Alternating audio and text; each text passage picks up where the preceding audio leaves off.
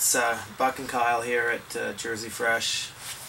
We said we would do a wrap-up of the competition after cross-country and proceeding on to more with following the results and everything, but obviously it's been a hard day here at Jersey Fresh, and in a day like this the competition and the placings really don't matter, so we just wanted to kind of come on and give our condolences and our prayers to Philippa's family, and